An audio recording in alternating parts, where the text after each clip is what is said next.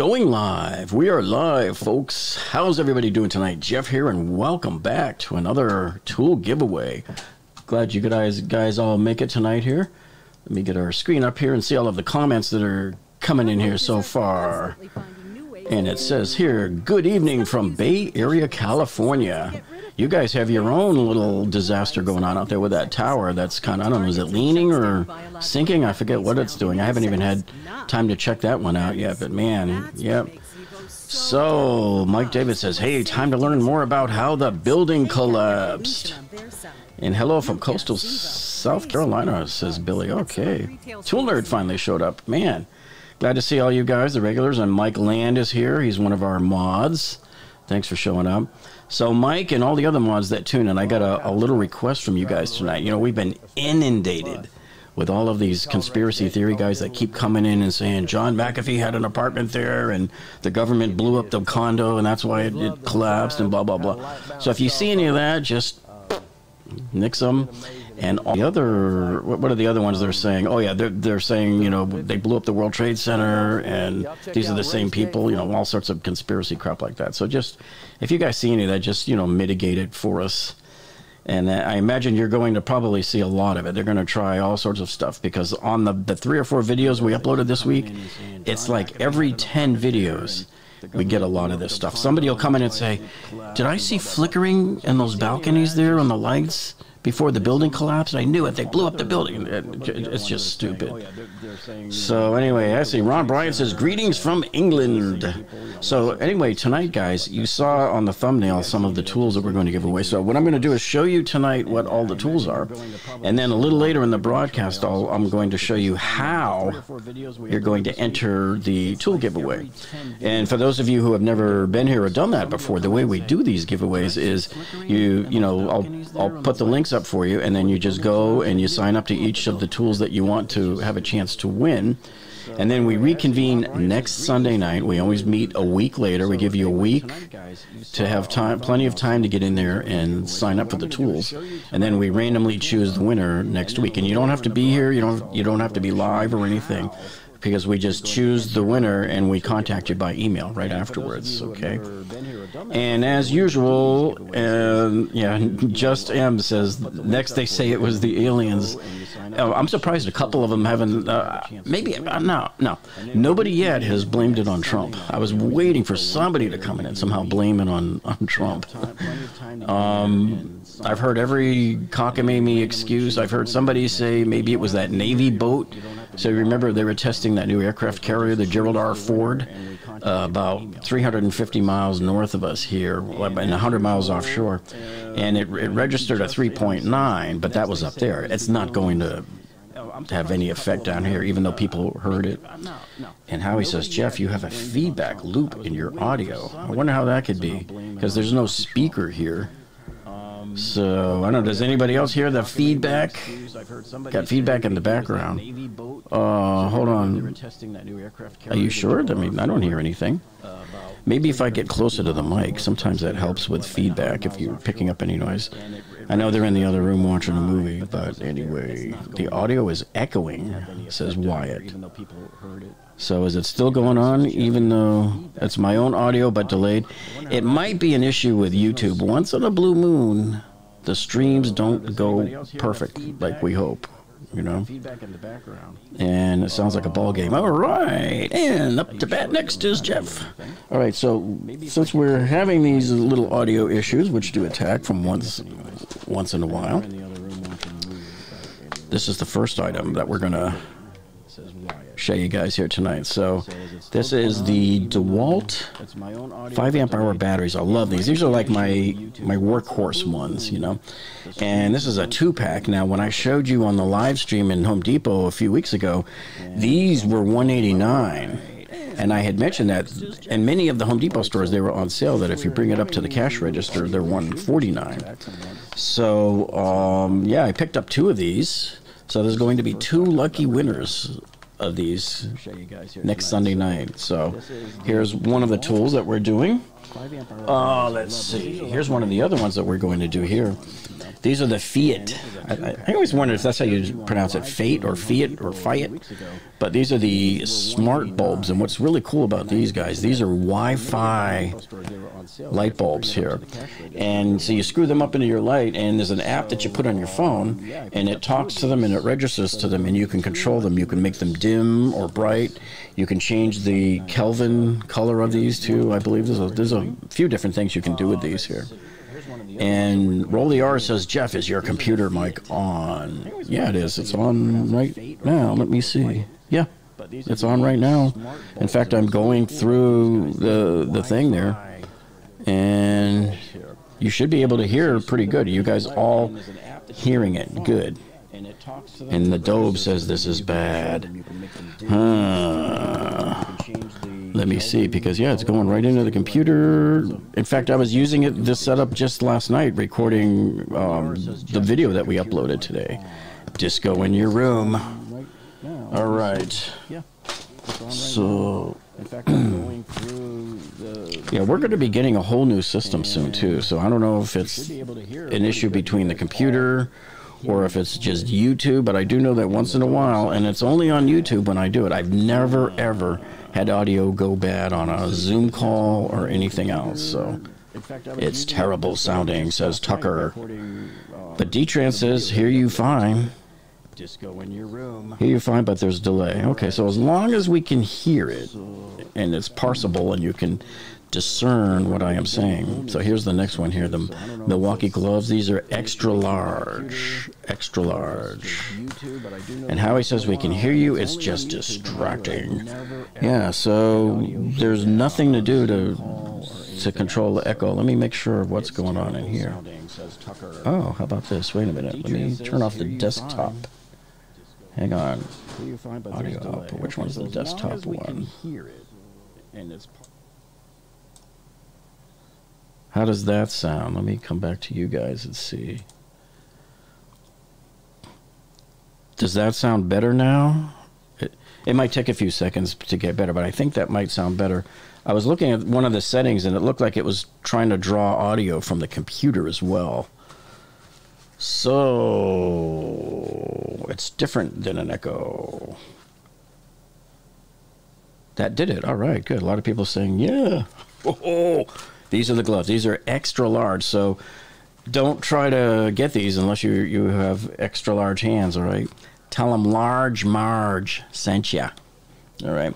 And by the way, those of you who might be watching this later as an upload, as a video, you can always watch these longer videos in double speed on YouTube. And Dirk Hall just checked in. Dirk Jason Hall with a $5 super chat. He says, hey, buddy, love your content. Great work.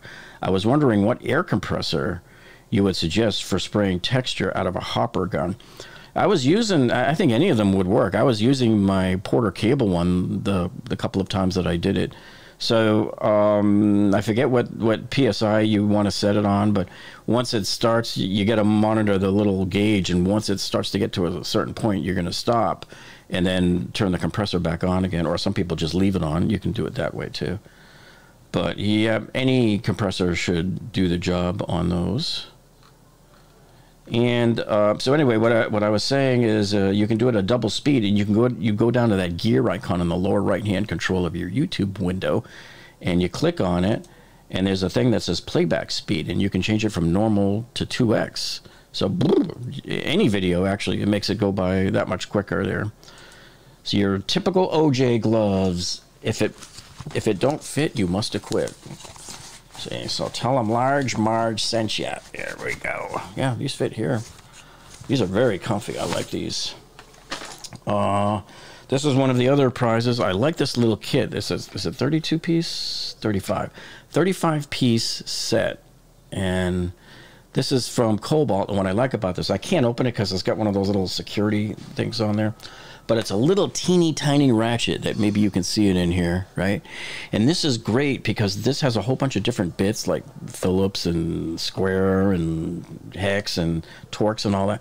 So if you have to get into a really teeny tiny tight area, I always have one of these in my bag because it's so tiny it fits in one of the side pockets. So great little thing to have. Love these.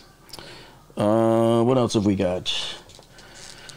Oh, those of you who are into working on your cars just might like this. Oh, this one here I got off the clearance counter many months ago and just haven't gotten around to listing it yet here as a tool giveaway. But this was originally 50 bucks and it was marked down to 30. And if I'm not mistaken, when I got it up to the counter, I think they only charged like 10.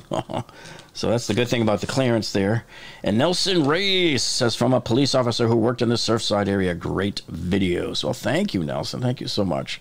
So we put up that video today. I don't know if you saw it, Nelson, about the security camera videos and why we haven't seen any from the Champlain Towers, because, you know, everybody thinks, well, it was destroyed. No, because the office, you know, we're down in the lobby there where the security guy sits, that was untouched. That part of the building is the one that survived. That's the part that they dropped last week. So those cameras should have still been able to capture video. Somebody's got the video. It's got to be. It's either in the cloud or it was in the computers in there, and I hope they somehow were able to get them. But, you know, I'd like to get my hands on those some days. And I'd like to get my hands on the 911 calls that first came in. So some of the press sites that I showed in the video were kind of bait-clicking people saying they had the 911 calls, but they really didn't. They had the dispatch audio. And D-Trans says, does that have the security bits? Usually you don't find security bits in a thing this small. You got to buy one of those 100-piece. I see a couple. I see like the ones that are like, I consider them security bits. It's the one where it's like a star with a hole in it. So those are useful to have on occasion. And since Ep says, love the streams, Jeff, we're pumped. We're only a few months from those fall deals. That is correct. Speaking of deals, especially since it's not costing you anything, we have here the DeWalt angle grinder. Now this is a corded angle grinder. This one is normally $129, and I snagged it at, I believe, was this at, yes, it was at Home Depot, I think, and it was like 50 bucks. It was on the clearance sticker there on the counter, 50 bucks, so I snagged it here. So yeah, this is a corded one. Or is it? Let me see. Is this the corded one? Grinder, true, oh, no, I think this is, no, I'm wrong. I think this is the battery one. I remember getting a corded one, or maybe we gave that one away already. See, I got confused already. But yeah, here you go. It's the DCG 412B. B stands for bare tool. So there's no battery. So you already have to have a DeWalt battery if you expect to use this guy. And yeah, so you guys saw a couple of those super chats come in. So at any time, if you want to donate to the channel, that's what helps us buy more of these tools that you see here. You can click on that $ there at the bottom of the chat window, the $ with the gray square around it, and you can just donate any amount you want. And let's see, what other questions do we have? Okay, yeah, so Richard says, yep, cordless. Here's another one. This was a great kit. So this is the DCD 791 P1. So this kit, is this the one with one? Yeah, it comes with a single 5 amp hour battery and a charger and a bag. This is that, do you remember that glitch that they had back in January? And where I told you guys about this? And I went and I got like 6 of these deals, man. And it ended up being 68 bucks for this whole kit by the time you were said and done, because there was a buy one, get one deal. So a lot of people were buying like one of these and then getting another tool like routers, jigsaws. I picked up a whole bunch of those, and we gave a lot of those away at our previous one. So this was a great deal, man. By the way, on that weekend when we put the links up and told you guys about this, 1,800 people on the first day bought this kit. 1,800 people. Oh. And Eugene W. just gave us a $2 super chat. Thank you so much for that, Eugene. And he says, thank you for the giveaways.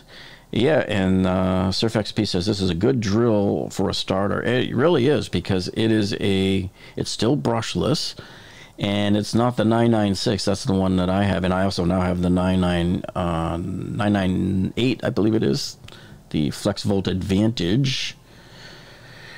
And, oh, somebody says they got that deal. Richard says, I took advantage of that deal in January. Great deal. Yep. That was so incredible, guys. For like 3 days, and the deal was going all over the place. It would be online, then it wouldn't be, then it would be, then it wouldn't be.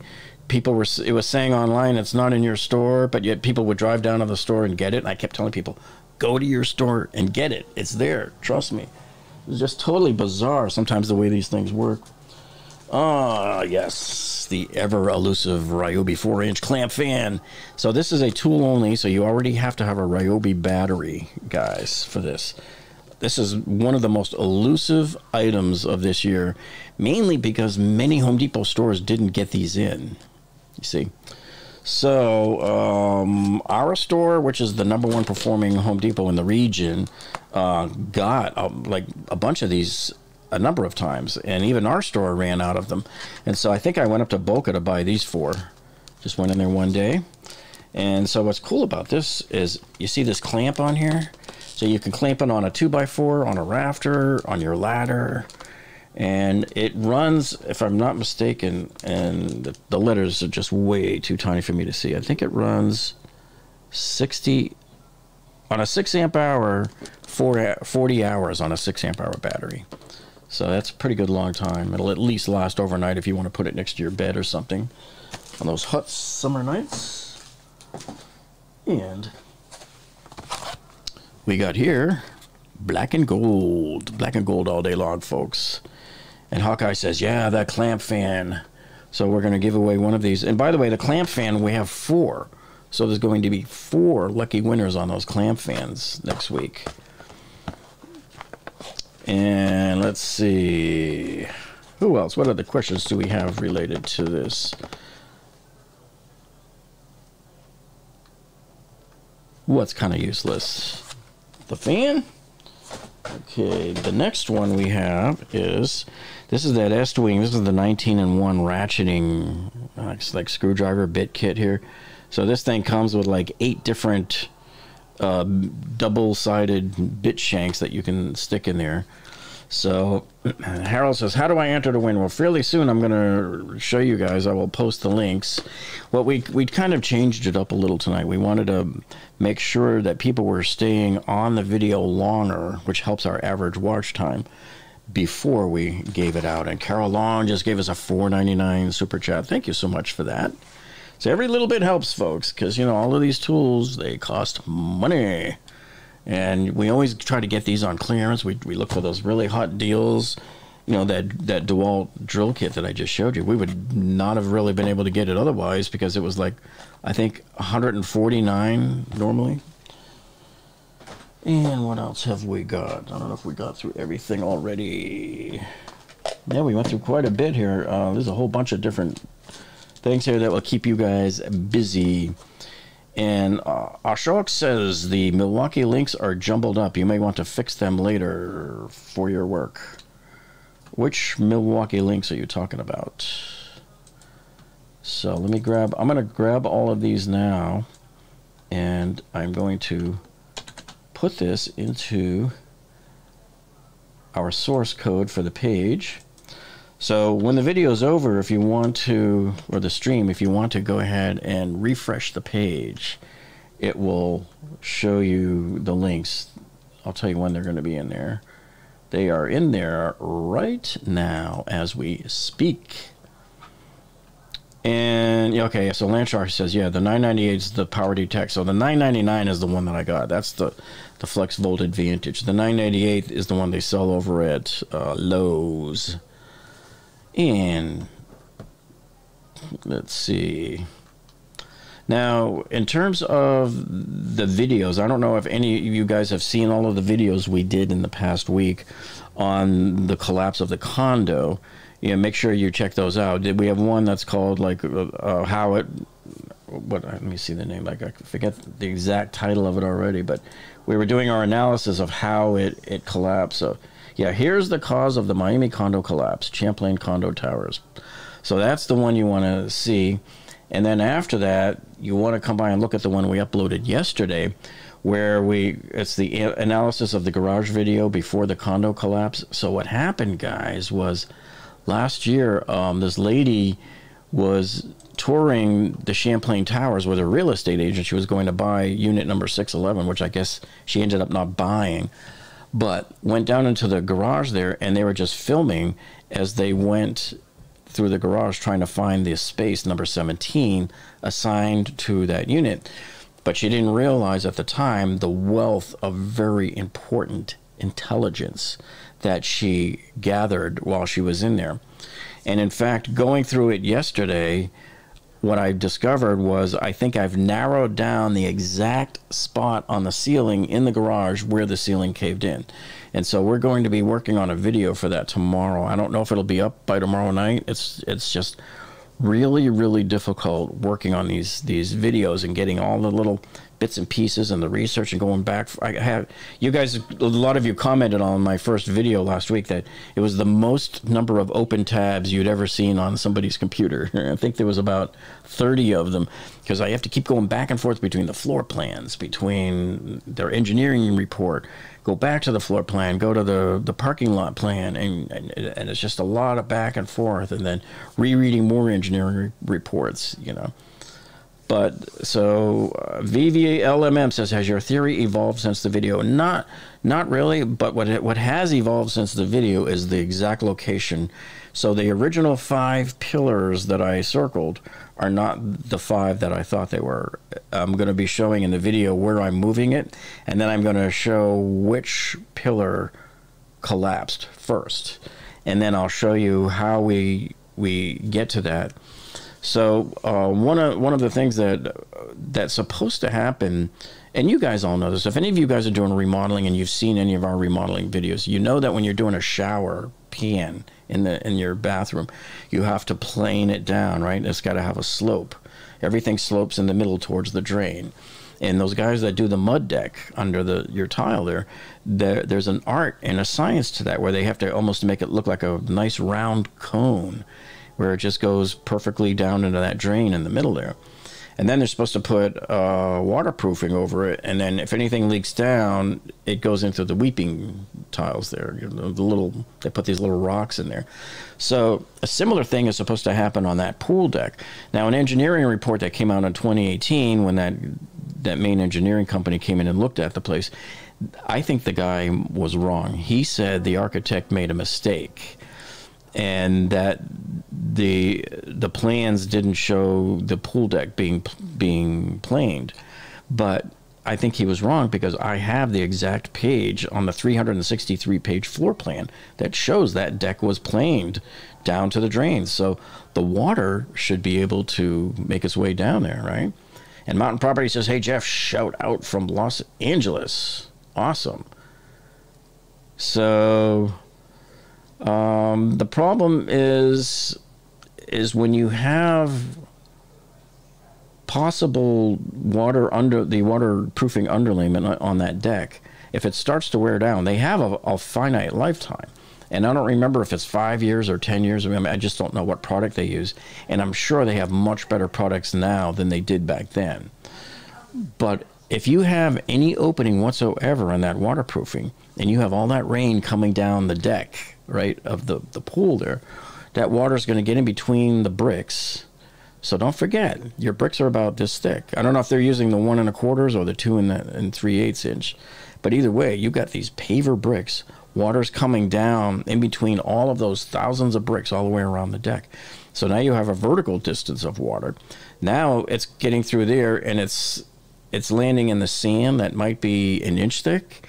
It might be 1/4 of an inch thick if it's on top of concrete. So there's your problems there, is now you have that added weight. You have that added weight with water, and the water is going to sit and collect in the sand. So now you're going to sit on top of this concrete underlayment, this, you know, below you. And over time, that water leaches in. So everybody's talking about, oh, you got salt water, you got leaking pool water. Well, we don't know that there was any leaking pool water that got in there. We just know that maybe salt water, but we're still not sure. My money says it was just nothing more than rainwater that got down in there, soaked into the concrete. And people think that concrete is safe, but it's not. It's like a slab like this is like a sponge. Water gets into the center of it. What do you think happens? Actually, it doesn't even have to get to the center. That rebar is anywhere from 1 to 3 inches inside the slab there, right?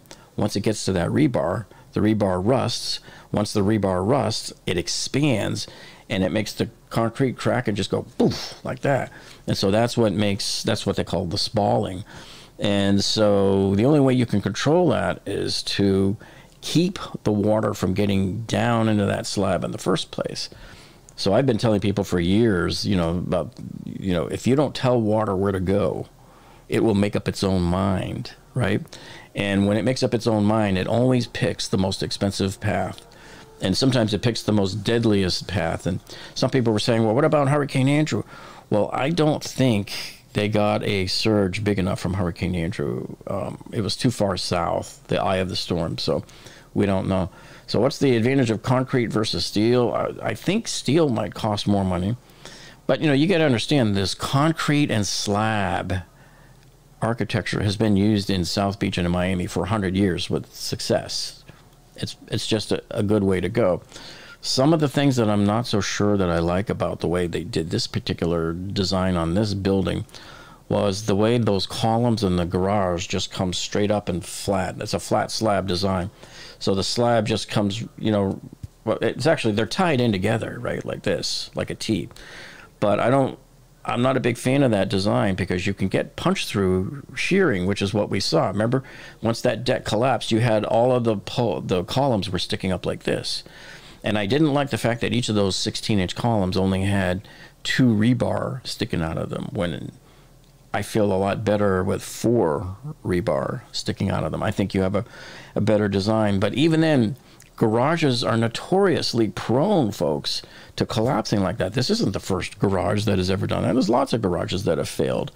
Probably don't make the headlines if nobody got hurt. But the best way to mitigate that shearing, that punch-through shearing, guys, is when you have your column going up to the slab, you got to have that crown there at the top that widens out, and then it's got to get into a beefier pad on the bottom of the slab. So, yeah, you make you wonder, how did the Romans do it all those years ago? How did the Leaning Tower of Pisa, which looks like this now, it's still standing, it hasn't crumbled, So, Musical Gamer says, Jeff, I really liked how you pointed out how the small columns are. Yeah, seems like a defect from the beginning. And a lot of people were saying, oh, no, that's only in the garage. No, when you pull up the floor plan and look, you can get it right off the City of Surfside's website. They were very proactive right from the get-go about putting all of these documents on there. You can get the engineer's report from 2018. You can get the minutes from the HOA, the Homeowners Association meeting in 2020.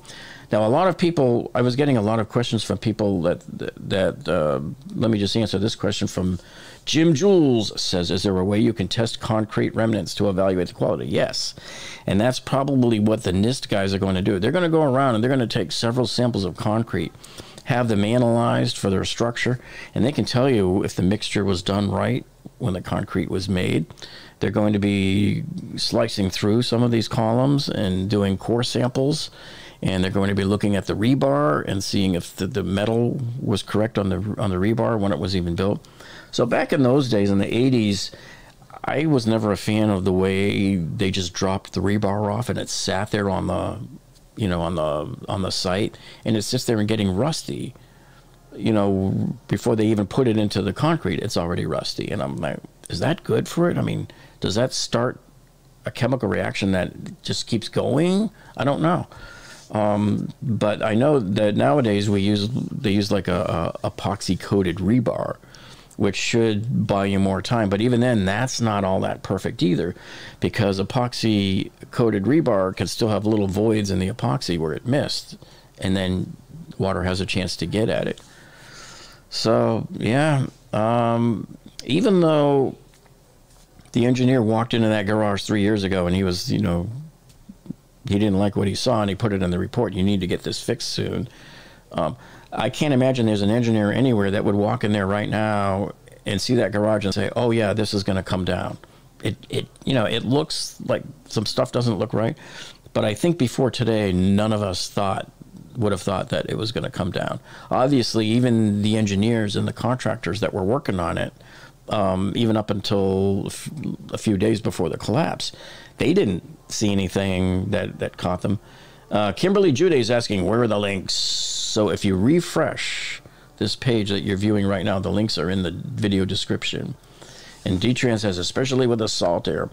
And yeah, one thing I was going to point out on one of my other videos this coming up this week is you don't even need the salt air. All you need is humidity that we have here in Florida. So I have a condo 6 miles inland from the ocean. And I bought it in 2007 when it was brand new, okay? Brand spanking new. By 2014, when I sold it, I was already noticing cracks on my patio and on my neighbor's patio. I told the HOA about it, and sometimes you get a good HOA. Sometimes you get one that's just run by somebody that has no clue what they're doing, and then you're screwed.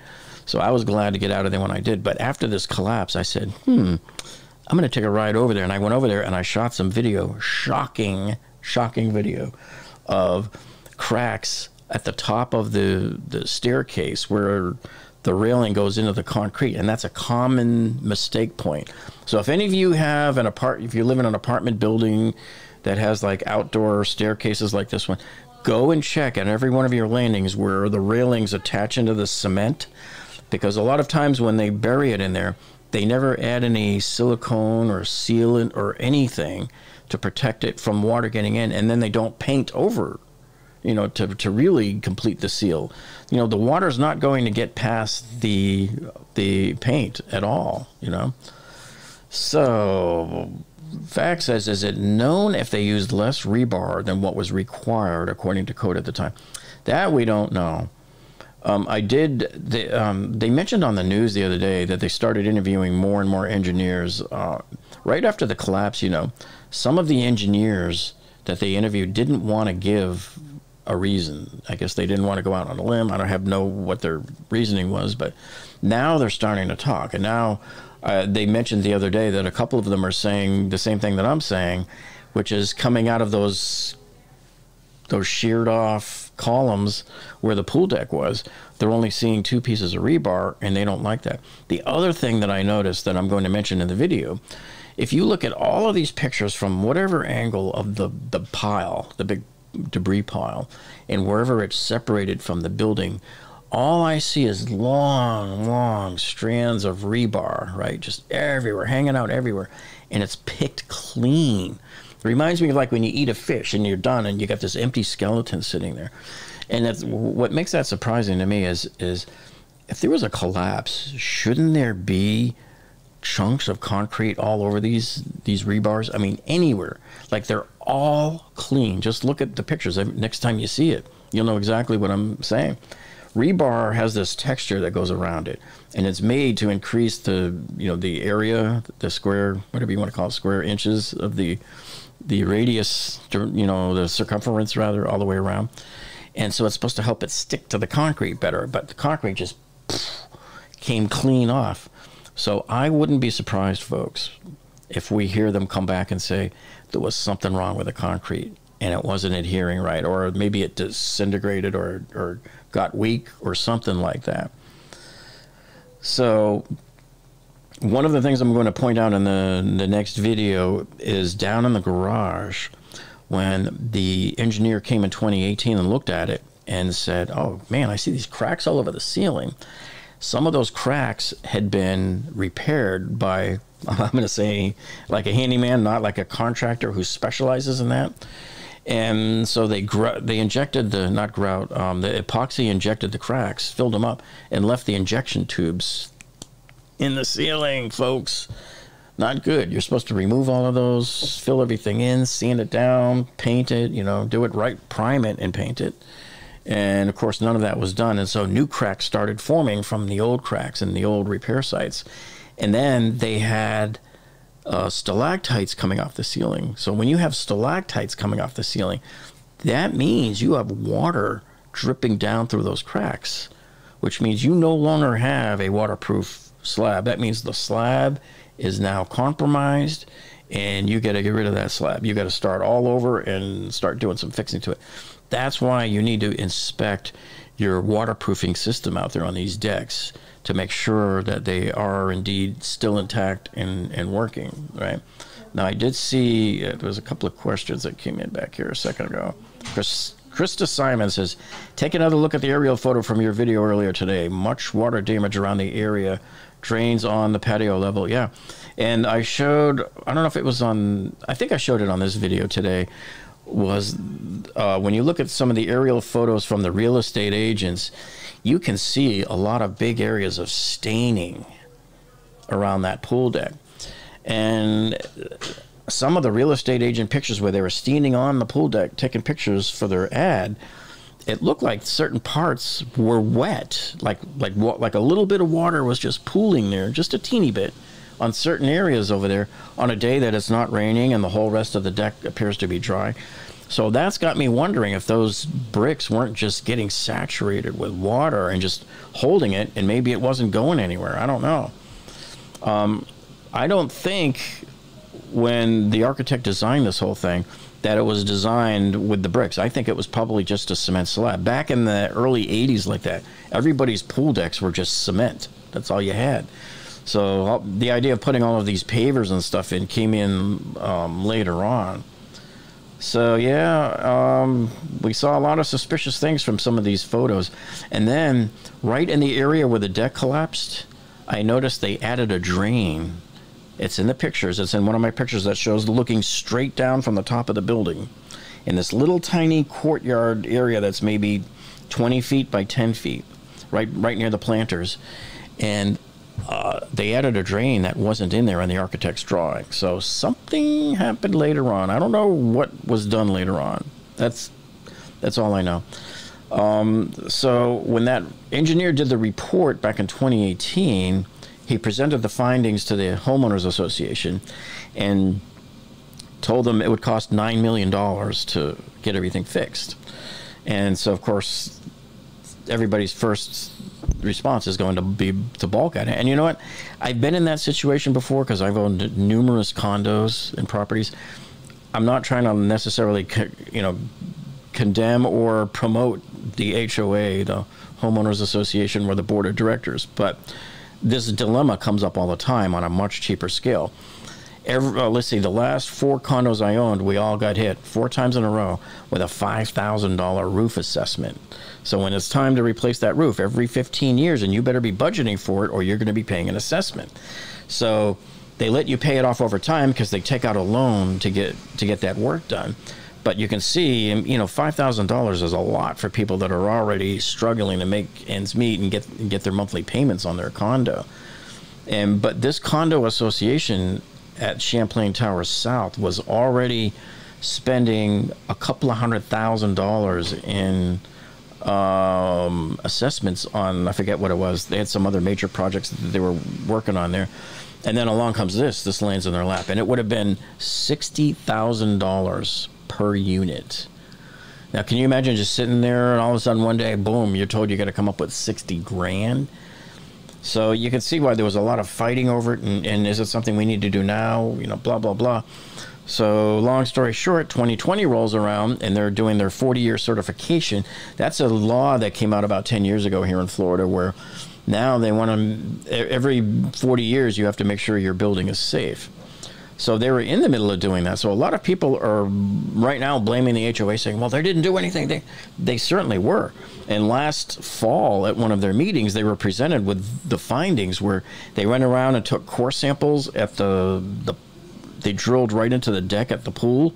They drilled into the deck over by the driveway. They drilled all around the property at certain key areas to test the soil and the concrete and everything else.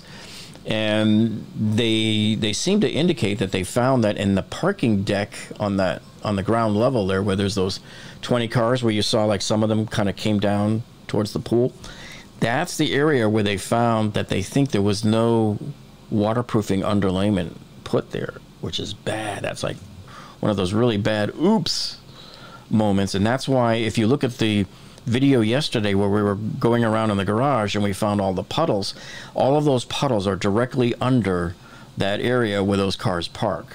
So to me, that wasn't a surprise at all there. And Ralph A says, you are doing better than the media reporting on this. You should be on 60 Minutes. That was cool. You know, the one day I went down there and filmed from the street right in front of the building. I saw CNN was there, Anderson Cooper and Dr. Sanjay Gupta were there. Right next to them was David Muir in his tent. I saw Shepard Smith, Lester Holt. So they brought out the bigwigs on that first day that I was there. And Surfx says they used beach sand. I think they use a sand that's finer than beach sand. And they sell it at Home Depot. You go there and you get the bags there. I believe they just get sandbox sand. So it is kind of a finer mix. And you would think there should be concrete still attached to the rebar, says Just M. Yeah, so that's what we were talking about earlier. And the other thing, too, you'll see in my video in the garage yesterday, where when you see us looking out the garage towards the pool deck, take a look at, you'll see a whole bunch of stripes going across the ceiling. And those stripes are where all the rebars came out and peeled right out of it like butter and clean. You can see them all laying there on the floor. I'm like, what in the world? Not a bit of concrete on any of them, you know? And let's see, we just got a $10 super chat from Ron Crow. Thank you so much for that, Ron. That helps out a lot. Hey, my buddy Gene is here. GG Goes Keto. Great job on the videos, Jeff. I was just with Gene at Costco earlier tonight. We were filming some stuff for his channel. He does like keto cooking and like what are the good foods to get and stuff like at Costco and other stores. So yeah, make sure you check out his channel, GG Goes Keto. Good channel. He's got some good, beautiful photographic meals that he cooks on there too. And oh, somebody says here this the security guard was Shamoka Furman. How did you know that? That's cool. What do you mean set up for her? I heard that the security guard was a man. So one of the ladies in the one of the survivors was in her first floor apartment. She hears some banging or creaking in the building at about 1 a.m. And so she's like, wait a minute, are they doing construction in here? They shouldn't be doing construction. And then all of a sudden she sees her living room like a crack open up in the wall. She goes, oh man, runs out to the lobby. She says she's talked to the security guard and told him, what's going on? Are they doing construction? And he says no. And then supposedly they both witnessed the garage fall down. So that's when she told him, set the alarm, turn on the alarm, the fire alarm, and call 911. And supposedly, according to her, he didn't remember the address of the building. You know, just you're crazy. So I don't know if he actually did set off the alarm. That's why I was trying to find out, like, who really is this person.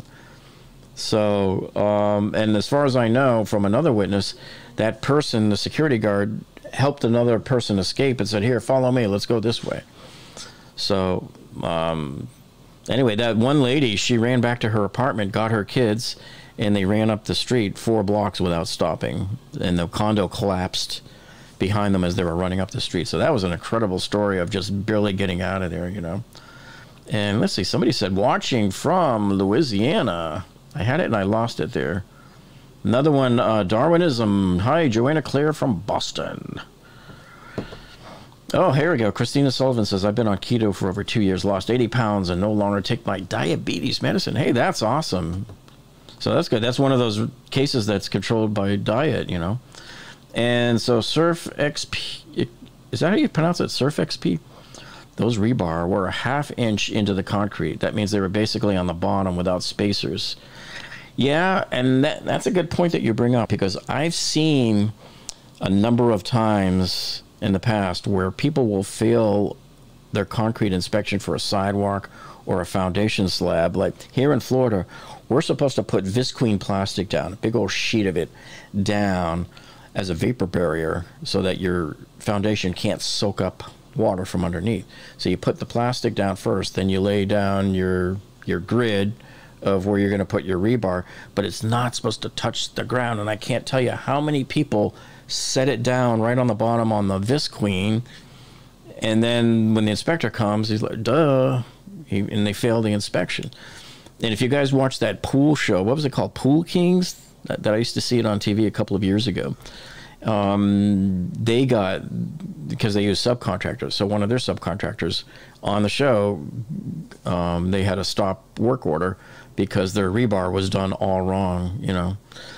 So Brer Jr. says, let's get the security camera footage.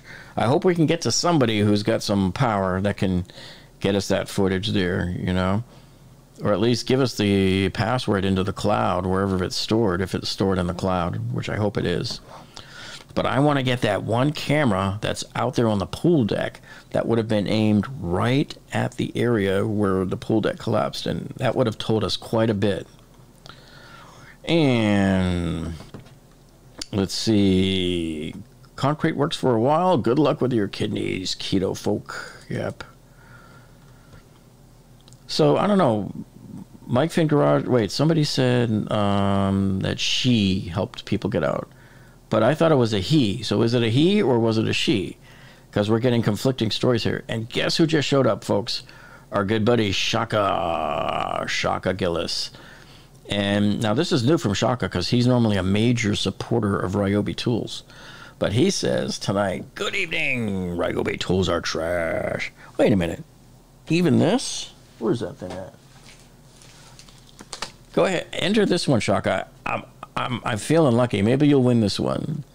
I think you'll like this one. This is one that everybody's really liking these days. Oh man. So Shaka is our resident naysayer. So just like in any club or board of directors, you know, you always have to have a dissenting vote. So he is our Ryobi naysayer. And S.A. Congo says, in the 80s, the inspectors would leave with an envelope. Yeah, there you go, with an envelope, and suddenly everything passed. Yeah. Well, something that's interesting about this, a lot of people said, well, you know, that penthouse was added later. And interesting, the penthouse is in the plan, so I don't know if they built it without the penthouse in there, right? And then maybe added it, like, right at the very end. But I do know that originally they told them to stop, and then they got a variance issued to them. And then a lot of other people were saying, oh, yeah, that was all mob back in the 70s. Those were cocaine cowboys and money and blah, blah, blah.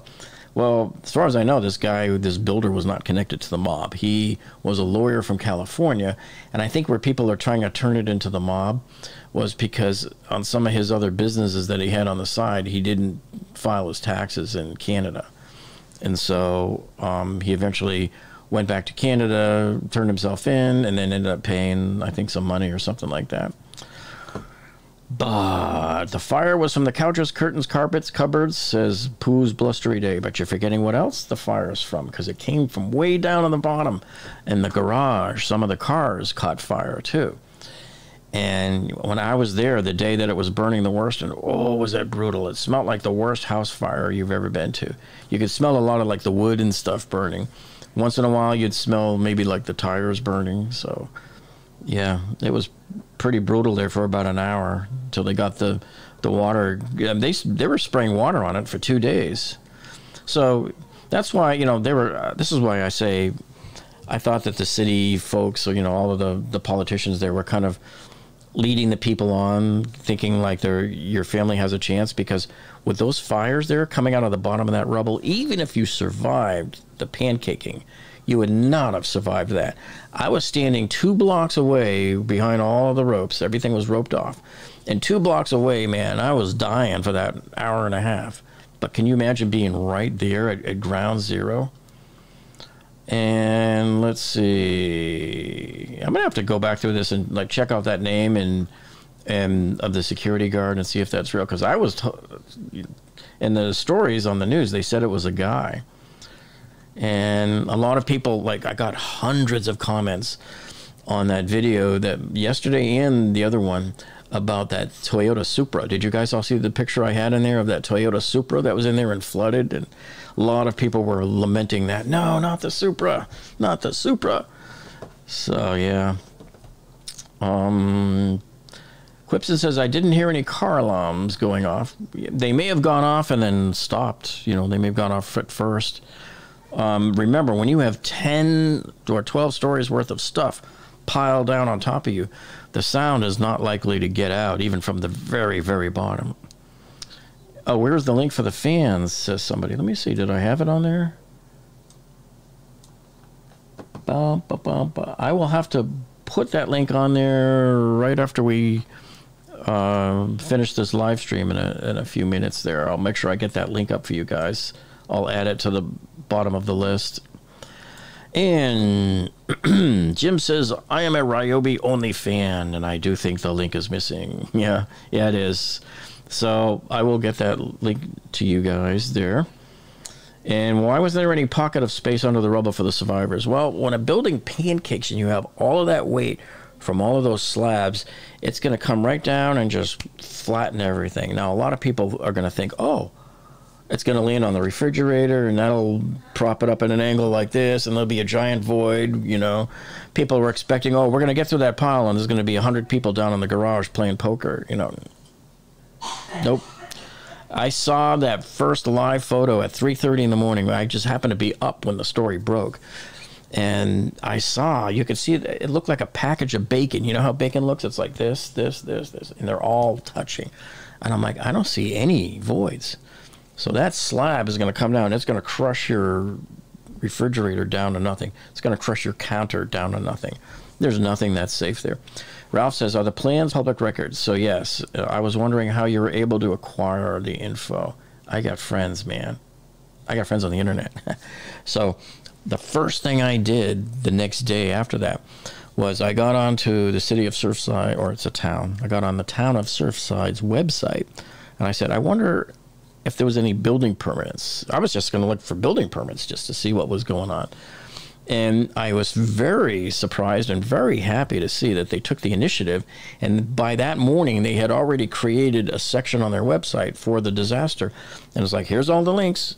Here's the 1979 floor plan, and everything's in PDF.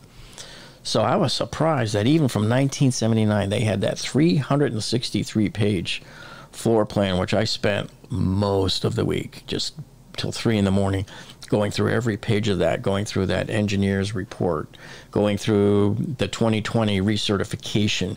And so they had already started that work. And in April, you can find the letter too. There's an April letter of this year from the president to all the homeowners telling everybody, look, we're going through with all of these fixes. It's got to be done. We can't put it off any longer. And the price jumped from $9 million to $16 million. And by the way, the newspapers are reporting it wrong. They're reporting it as 15 million, but it's 16 million, because they all forgot one important fact. They left out the engineer's commission charge, whatever you want to call it, and his charge is about $1 million on top of everything else. And so they secured a loan in March to cover these repairs, and they were going to start having all of the units pay over time, you know, like a standard loan.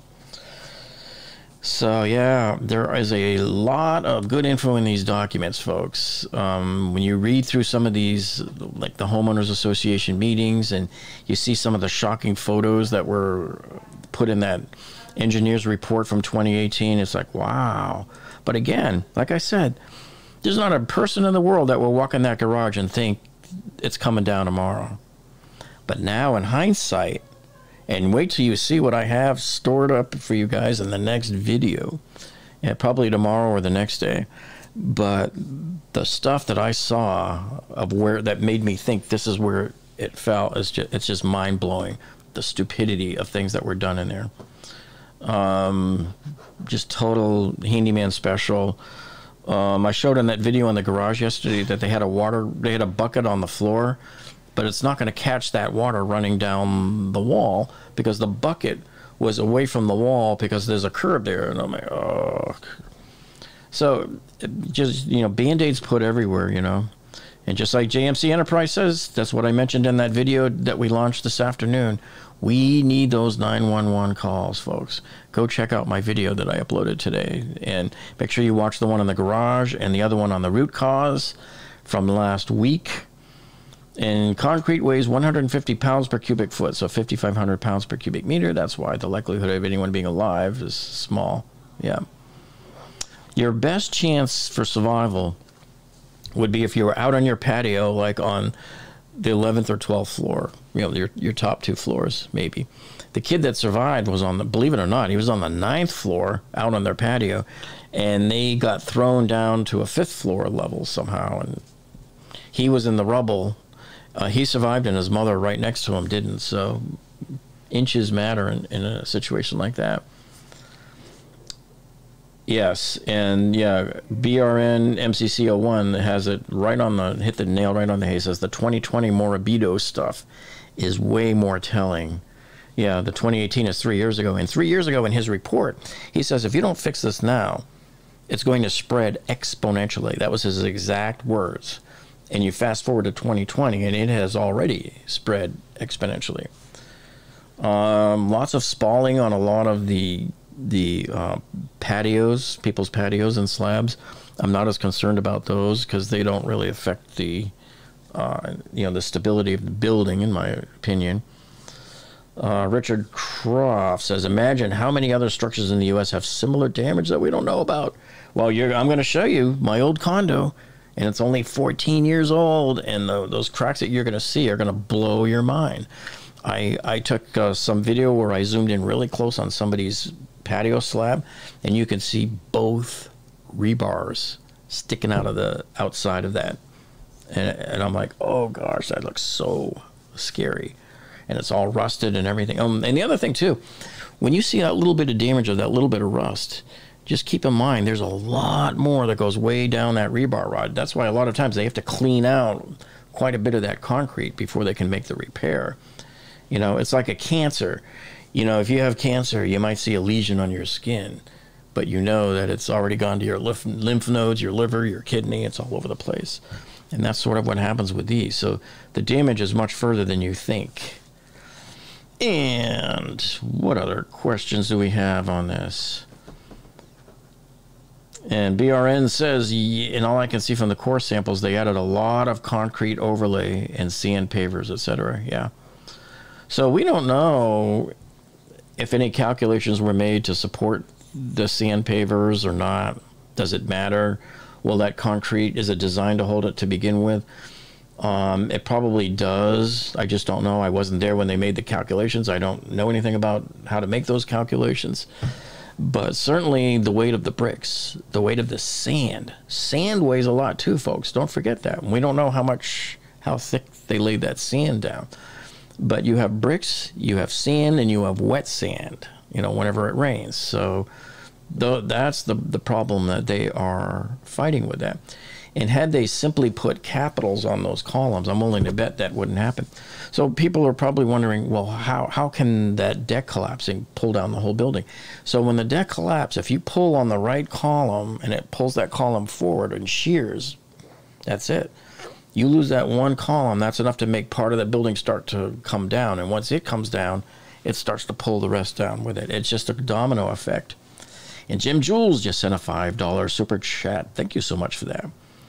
And Jim says, I had no idea I'd geek out over tools and concrete analysis. Yeah.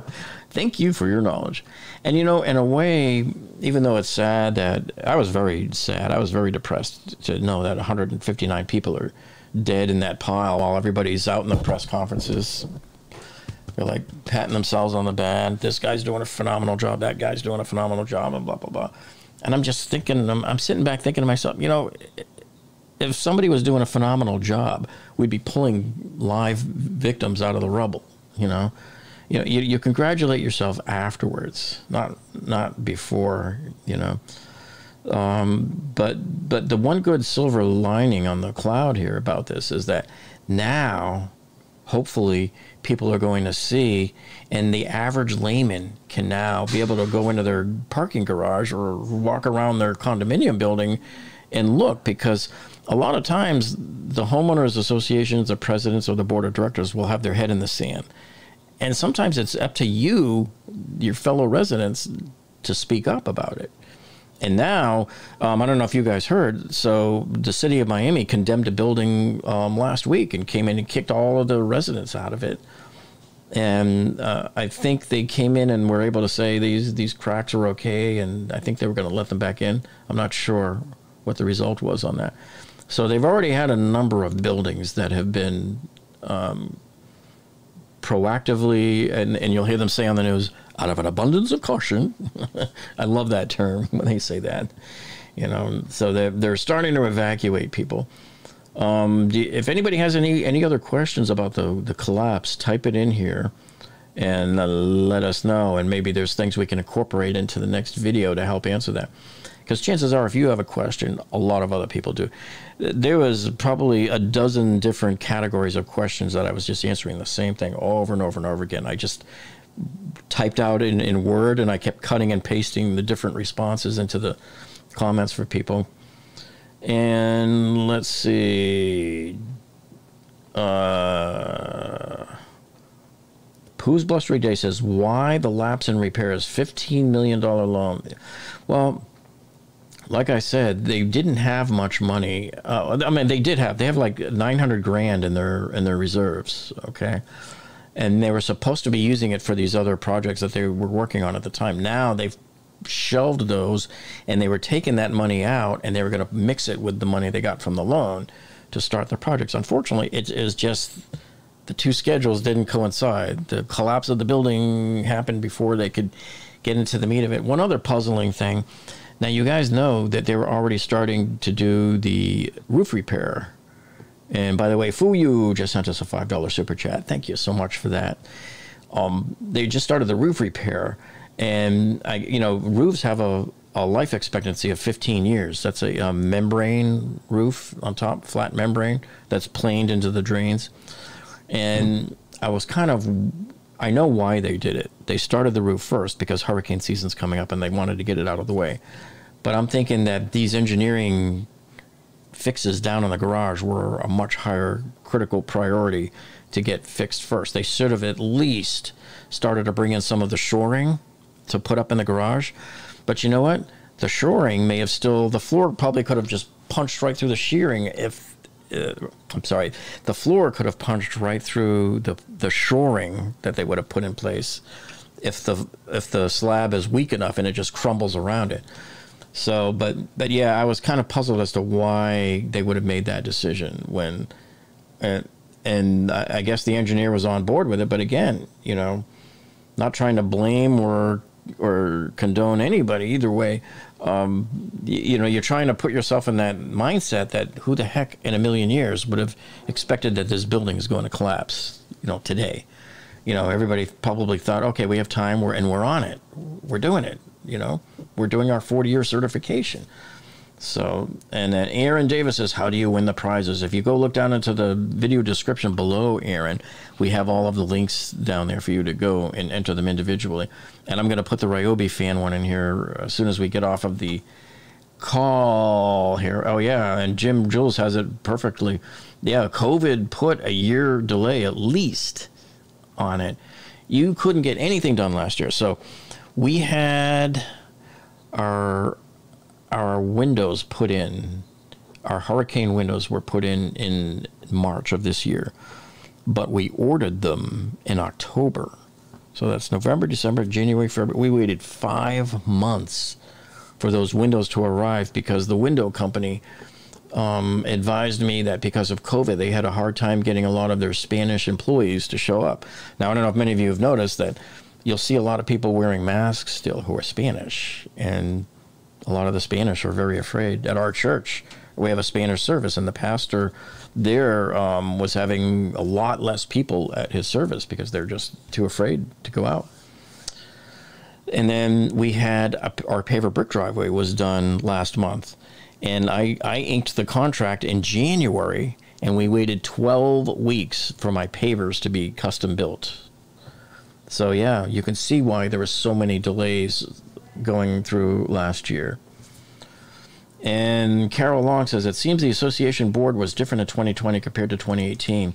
And I believe that was probably, I haven't read through all of their monthly board meetings yet, but it was probably due to those core samples that were taken last summer.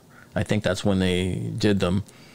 And it probably alarmed the engineering firm, Morbido. They probably really told them what was going on.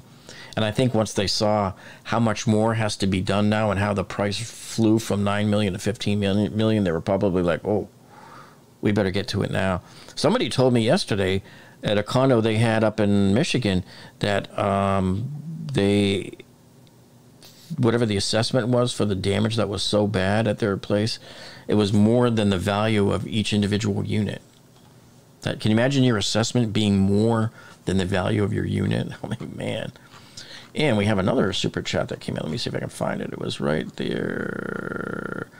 Musical Gamer, $6.99. Thank you so much. He said, please read. There were more than 4 security cameras cover the pool deck as well as the cameras in the garage. Yep. And Musical Gamer, if you should see the video we uploaded this afternoon. That's where I talked about all that. I showed the photographs of all of the cameras, except for in the garage, because it was in the video yesterday that we uploaded there. And then I think there was another one that came in. Wait, somebody said something about the news. Where did all the water come from on the ceiling in the garage? Says Simca777. Well, if you look at that video from yesterday that we walked through the garage with that lady's video, frame by frame, you'll see it because you'll see me plotting it onto the graph, onto the parking lot map. And a lot of it, most of it, I think, came from that little parking deck. When you drive into the building, there's a little parking deck with 20 spaces up top on the same level as the pool, and the pool and part of that deck collapsed like that. Okay, and so that's where the engineer was suspecting that there was no waterproofing put underneath the deck. And I have to go and read the reports a little more and check out some other to see if I can corroborate that information to see how true that was. But it makes sense to me because a lot of those spaces there, particularly what space number was there a lot of that in? You'll see the map that I put there in the... Is it on here? Do I have that picture? I don't have it there. Don't have it there. I just don't have it right now. But yeah, there was quite a few of those in there. So certainly quite dangerous, I think. Why they never really brought in an engineering firm before to solve the problem, I don't know. Because I don't know how many of you know what happened, but they had a previous manager of the maintenance there back in the 95 to 2000. This guy worked in there. And he said that they used to get a lot of seawater coming into the garage, which I don't know how he knows it was salt water. Maybe there was... I just don't know. But I wanted to know what made him convinced that it was.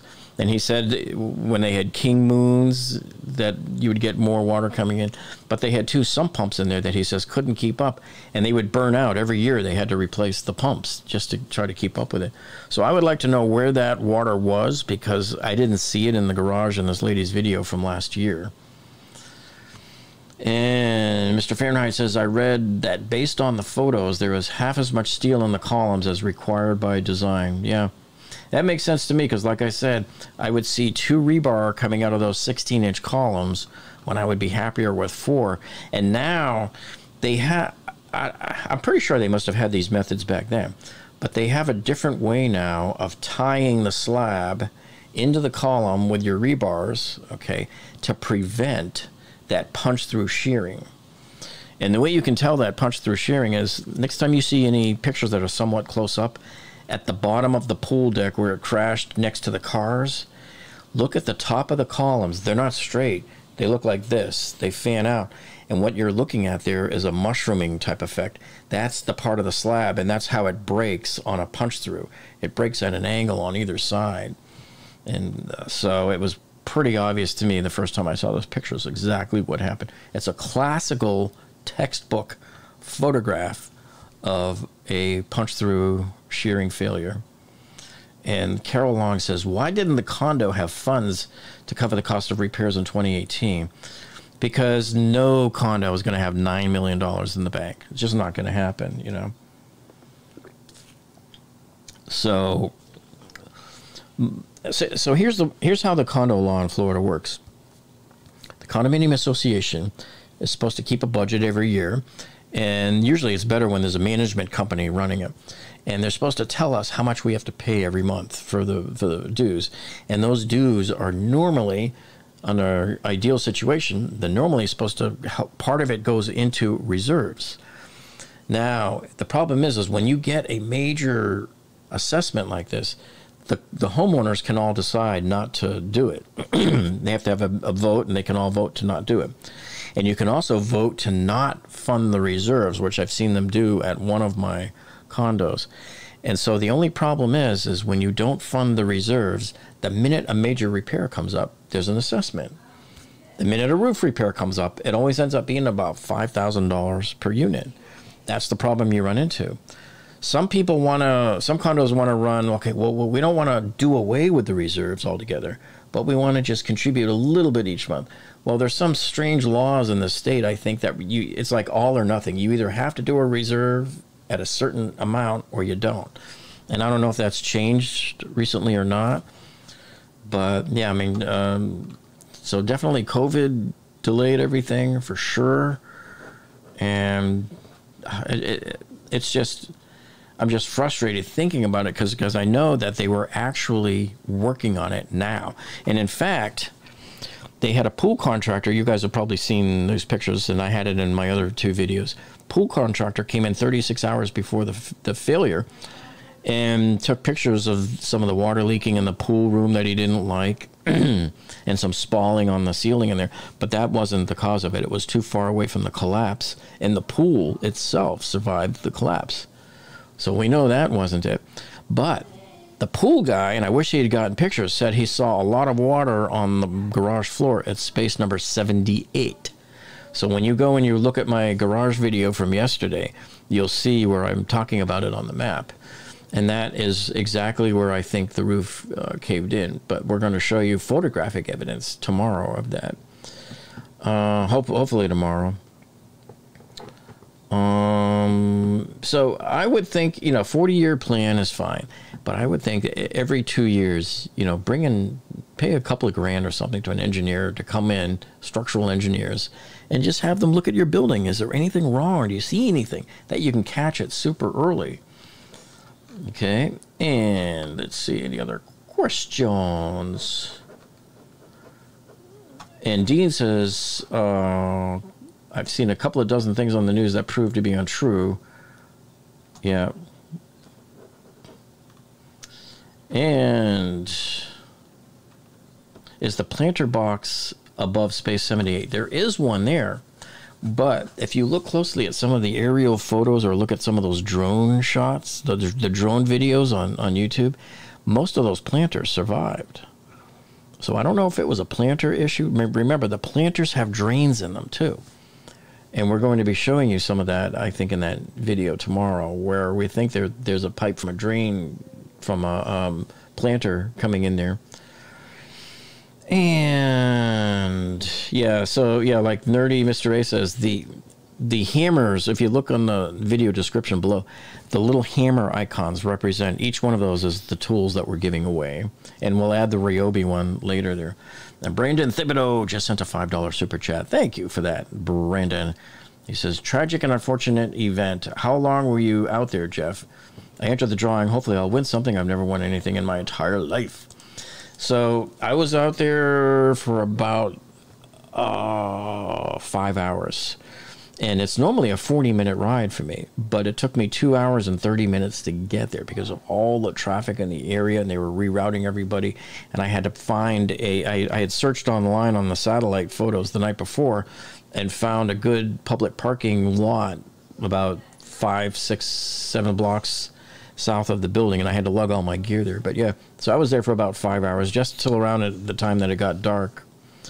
Captain Joe says, so who's going to be responsible? I don't think they'll know until all of the testing is done and they come up with a forensic reason why.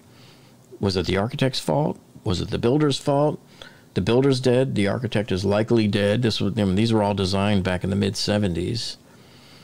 And keep in mind, there's a sister carbon copy of this towers 3 buildings north that it's basically the same copy floor plan, and their building's fine. They had some cracks in their garage, but they fixed them. And from what I read, the scuttlebutt from people like neighbors in one building that knew friends in the other building, etc., they were all saying, hey, here at the North Tower, we fixed stuff. Whenever stuff gets done, you know, we fix it. And their grounds overall looked nicer and everything.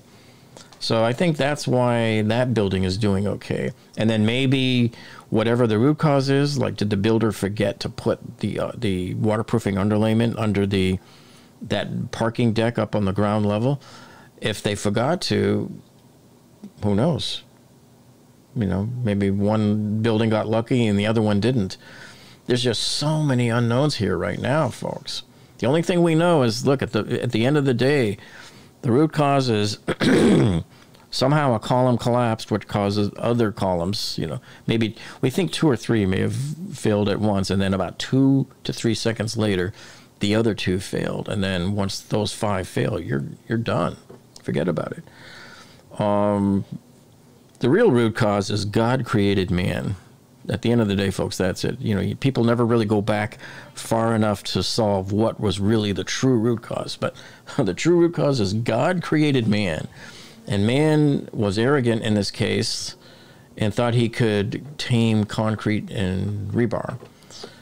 And something went wrong somewhere along the way. But, man, you can bet there's going to be a huge learning. And I bet this will be, I hope it's taught in the engineering schools. One of the first things they taught us when I got into engineering school was if you design a bridge that fails, you had better be under it when it does. And by the way, if you guys have never heard of the Tacoma Narrows Bridge, you got to go look that up on YouTube here after we close up tonight.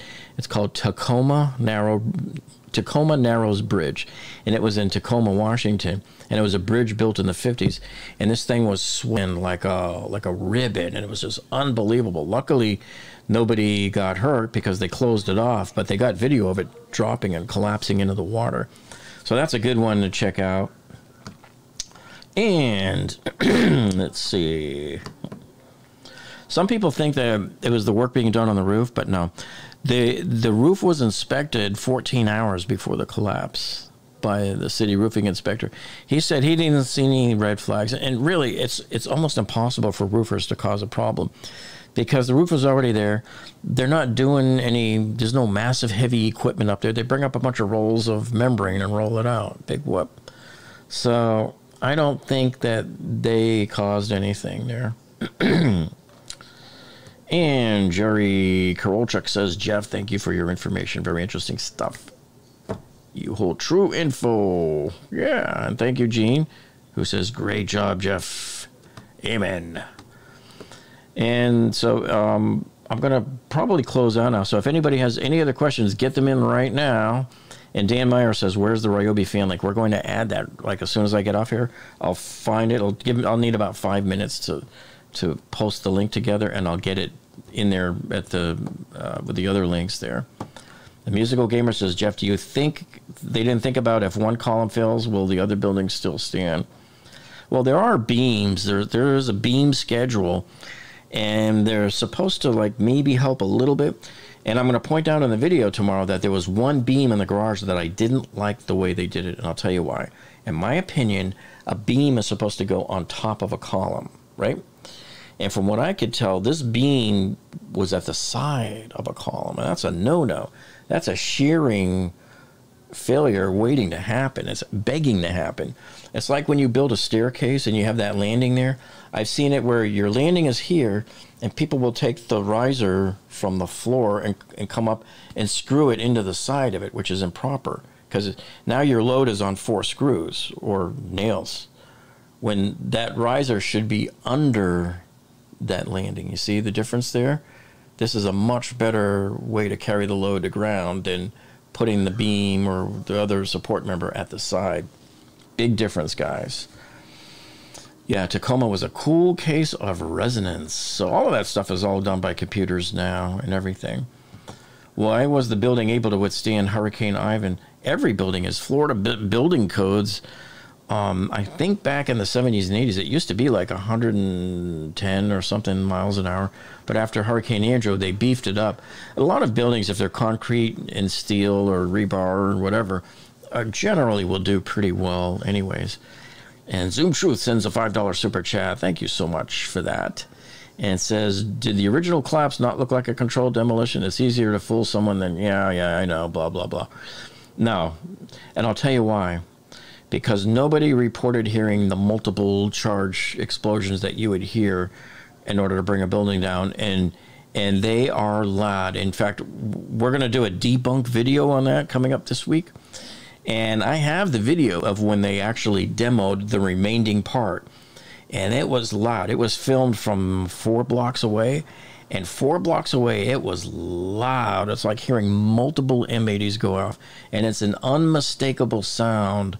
If any of you have ever been to Vegas or seen them doing these controlled implosions, it's an unmistakable sound. And you can hear it on these videos.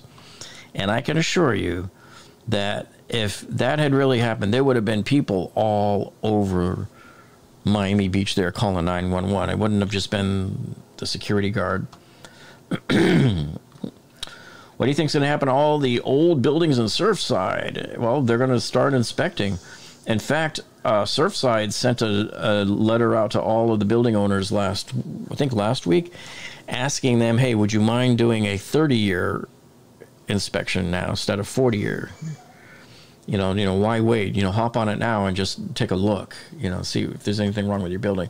So I'm willing to bet this engineer and probably all the other engineering firms are going to be loaded with work now. They won't have enough time to handle all of the business now. And Captain Joe says, that was his question. Yep. If I custom build, I want to hire you. Well, I'm not an expert in custom building a building like that, or doing those foundations.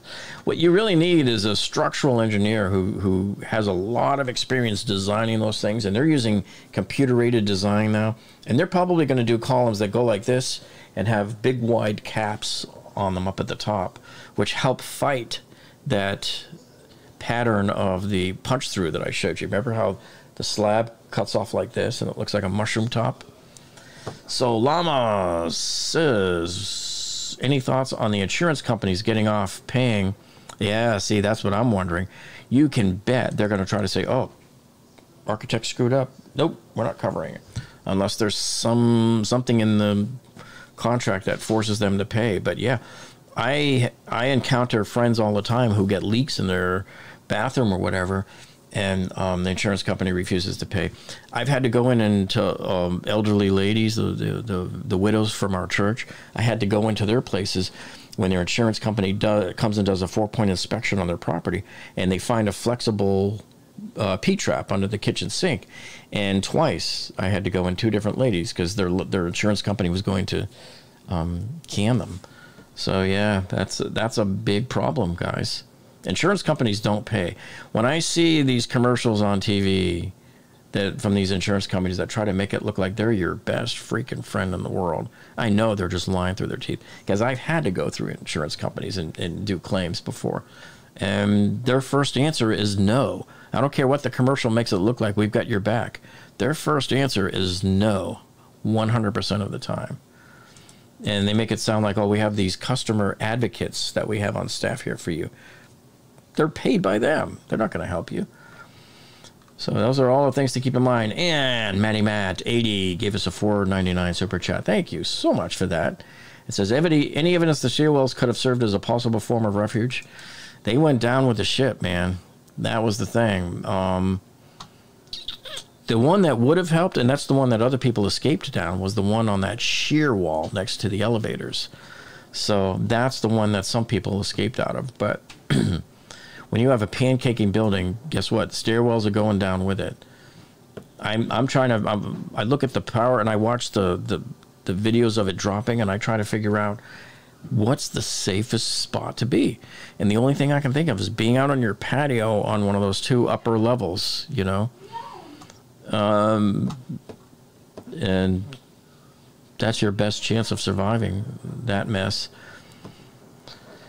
And BRN says, do you have an email address I can send you the Morabito stuff? Well, I probably have it, but you can find me on Facebook and just message me there.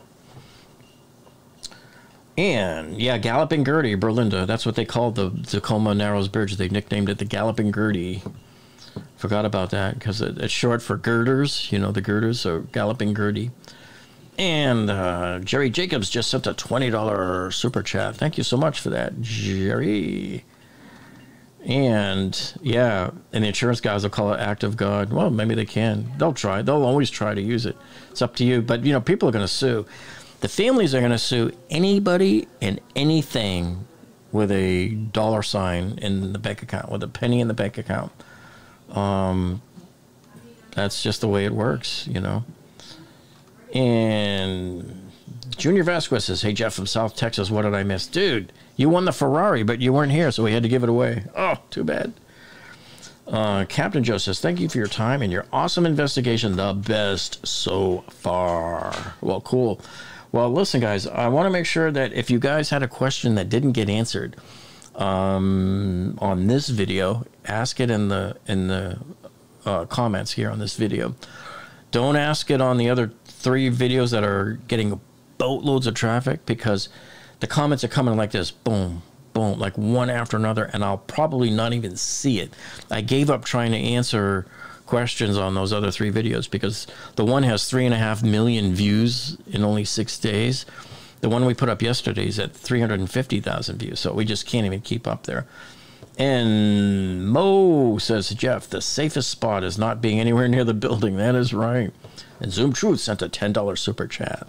Thank you so much. He says, can you believe family found their grandmother's birthday card in the rubble? Yeah, they showed that on the news the other day on Channel 10, our local news.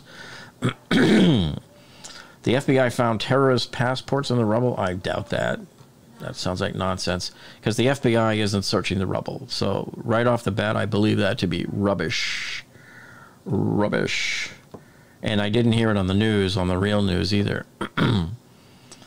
And by the way, guys, I was working on that video we launched today. I was working on it till 5:30 this morning. So I'm going to get some really good sleep tonight, folks. So I think, make sure we got everything. I think we got everybody covered. JT Thompson says, I am still missing. There you go.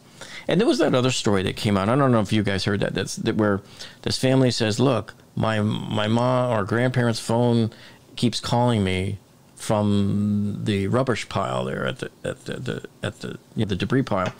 And that would be 100% impossible because, first of all, they said it was the home phone because the power was cut to the building within an hour and a half by FPL. I was listening to the police scanner audio during all of that.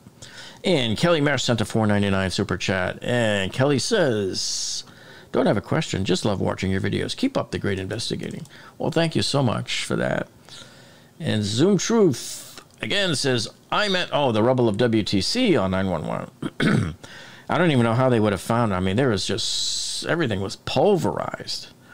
So I didn't hear about that. I don't know if that happened, or that'd be interesting to look into. And I like that. Jim Jules says, you're the GOAT, greatest of all time. Okay, so anyway, thank you guys for joining us tonight. I know we ran a lot longer than we normally do. But I know there's a lot of questions that people have about this collapse. And we're trying to answer them as much as we can. And I take in a lot of comments from a lot of other structural engineers out there that know this kind of stuff a lot better than any of us do. And I just try to make some sense out of it, parse it to the building, make everything jive from 100 different angles to make sure that we have what we think is the truth, and then try to disseminate it in a way that's easy to interpret it and understand it. And yeah, John McCree says, great call, making it over 200,000. Yeah, so we just hit 200,000 subscribers the other night, and I think because of the amount of attention we've been getting from all these videos this week, we're going to hit probably 212 tonight. And Zoom Truth says, thanks for reading my super chats. You betcha. All right, guys, so we're going to sign off here. And remember, we'll reconvene next Sunday night at 8 p.m., and I will draw all of the winners' names randomly live. And you don't have to be present.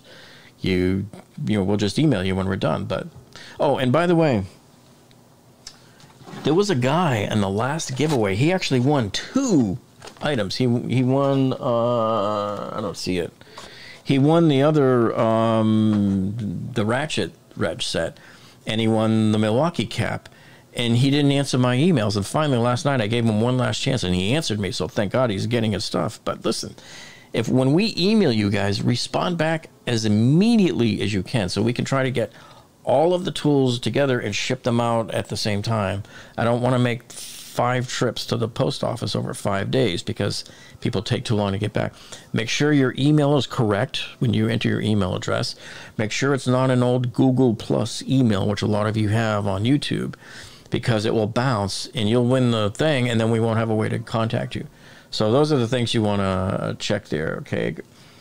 And how much gel do I use in my hair, says JT. Actually, none. I don't have any gel. It's kind of like spiking up, yeah. That's just the way my hair is. Can I win the 4GT? Ghost wants this. No, I'm not giving it up. Not a chance. Not a chance on that. All right, guys, so let me get over here and get ready to end the stream. Thanks, and we'll see you guys all next week. Check for our videos this week, and if you're not subscribed, make sure you are, and make sure you click the gray bell icon. Make sure that you're receiving alerts from this channel, or you're going to miss all of the future tool reviews. You're going to miss all of these other great videos that we're uploading for you. So we'll see you next week, folks, 8 p.m. Be there. We'll see you.